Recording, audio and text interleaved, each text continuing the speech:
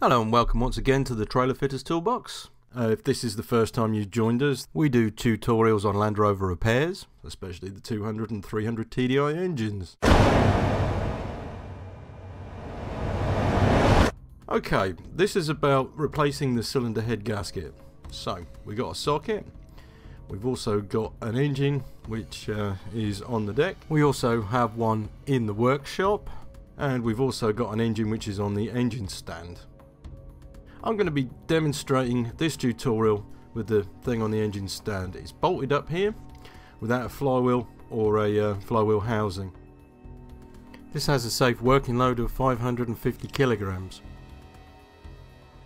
Now you'll probably notice that it's a lot easier to do this on a stand than it is in a vehicle. However, for recording purposes we're going to do it on a stand. This stand is highly mobile. Probably easier than what you would if you had your Defender, Discovery or Range Rover.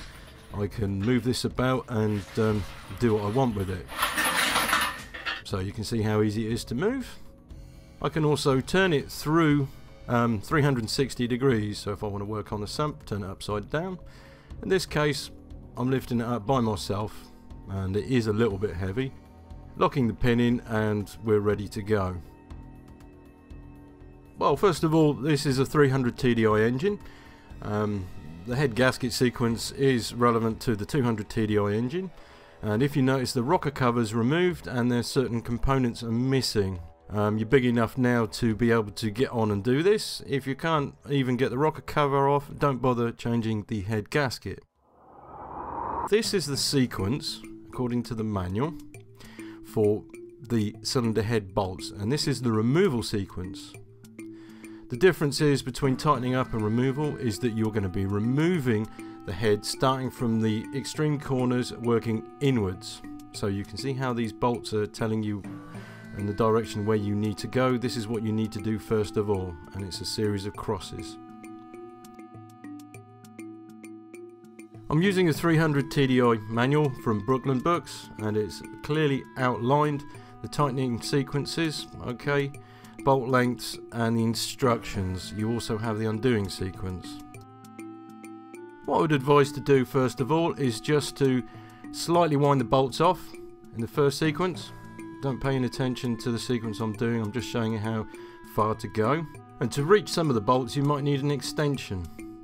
I'm using an awfully long breaker bar, alright, and if you see the action of what I'm doing here is I'm actually pulling towards me at chest level. Alright, this will be the best way to do it. Don't do it at face level, just in case the socket slips. Once you've got it loose enough, you can then wind off the bolts quickly with either a ratchet or, like I'm doing here, with just an extension. You want to wind them off and then don't let them drop back into the bolt holes, okay? There are three types of different bolt actually on this engine, retaining the cylinder head. I'll explain these in a little while. Just be careful with these, don't damage the threads, alright? And according to the manual, you can use these bolts up to 5 times. If you're not sure, then dispose of the bolts you remove and replace them with new ones. A bolt set comprises of 18 bolts and they're available from the Paddock website, and the part number is here. Please don't do this if you can help it. Okay, so on this side of the engine, you can recognise it's where the injectors and glow plugs are. This is the shortest bolt. Okay, so you have the short M12, the M12 by 140, and then you have the M10 by 117mm, which is here.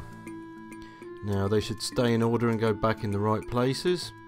You can't or shouldn't be able to get these wrong, by the way. The sizes are up here on the screen, and in the manual they will also tell you where the positions are. Alright, if you've got a good memory then it's alright. So, look after your bolts, make sure the threads are alright. You don't want them too oily, and you don't want them damaged at all, otherwise this could hinder them when you screw these back in, okay? Any doubts, chuck them away and get new ones. Get yourself in a good position to be able to lift the head off, alright?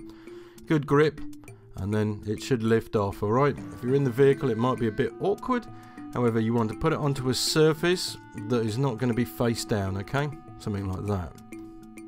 Okay, I do appreciate it is probably harder in a vehicle to do, reaching in from the front or possibly the side. If not, get somebody to help you, but it is possible. Alright, get it out and then just put it somewhere where it's not face down. Okay, head gaskets. There's a couple of different types, and this one is the composite gasket, like this. Alright. This composite gasket is by far the most popular gasket that's fitted. It does leave a bit more mess on the cylinder face and the block. However, the links for the product is in the description below if you'd like to look and you need one of these.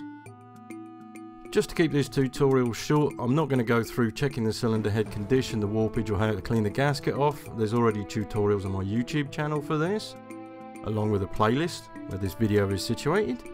The second type of material you can get on a gasket is a tin multi-layered gasket, which is an upgrade from Land Rover.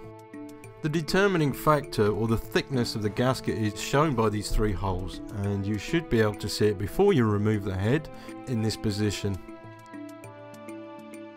There is a range of gaskets you can get, ranging from 0 hole to 3 hole. And it is vital that you know the difference and why they are at different thicknesses. I'll explain this during the tutorial. The 3-hole thickness gasket seems to be the most common on these engines. It's supposed to be the thickest, however you can get one which has no identification holes, available from Paddock. Links for the head gasket part numbers are listed below this video. The multi-layered gasket, or the tin gasket, was an upgrade from the composite gasket. This is available in aftermarket or genuine parts. In my hand I have a genuine gasket which I bought from Land Rover for quite a considerable price. It's 3-hole, and here's the aftermarket one, and there appears to be no significant difference between the quality of the two. There's something called rise above block, where the piston is actually above the cylinder block here. You can see it very clearly. This will determine what thickness gasket you actually have. Now in the manual it will show you what there is, and you use a DTI to measure the rise of the piston. Okay, this is usually done when you've changed your pistons or your crank, or you've done something to the bottom end. The whole idea behind this is actually measuring the maximum rise on the pistons. Now you measure at 2 points at the pistons, and you measure all 4 and find out which is the highest point. Now with this one, I'm not going to teach you how to do this, it's in the manual. Just for shortness, if you haven't changed the pistons, you're only doing the head, then it doesn't matter. These are the tolerances that the workshop manual give you for the 1-hole, 2-hole, 3-hole and 0-hole gaskets, and it'd be worth paying attention to these tolerances. Okay, so if you actually like measuring, then you could use a DTI to see how far your piston's rising. Alright, otherwise just keep to the same holed gasket. Working how it goes on, it doesn't go that way. Think about it. I use the oil hole as a reference, so I'm still looking for it. Right, okay, so it's going to go on that way. Okay, where my fingers are, there's an oil hole there. You have your 3 markers here, and you'll also have some dowel pegs, 1 and 2. Okay, they're actually in the cylinder head at the moment. The cylinder head bolts here, this is actually on the 200 TDI block. Alright, I check them and I make sure the threads are alright in the block. I'll make sure the threads are alright on these bolts. These have been used twice already by students who have been using this 300 TDI, and they've got to be in good condition. So when you screw them in, they don't snag anywhere. Alright, so if you're pedantic like me, you'll screw them all the way in just to make sure there's no oil or dirt in there before you actually go ahead and put the head gasket and the head on. Alright. The disadvantage I have here is that the block is on the side. You won't get this, I'm only doing this for video purposes. I have the cylinder head here, and there's my oil hole. I have the dowel pegs in the head, which you should have them in the block. This is only to help me locate so I can fit the head on in the way the engine is positioned. Okay, that's it for part 1. Join us in part 2 when we use the right sequences to bolt down the cylinder head.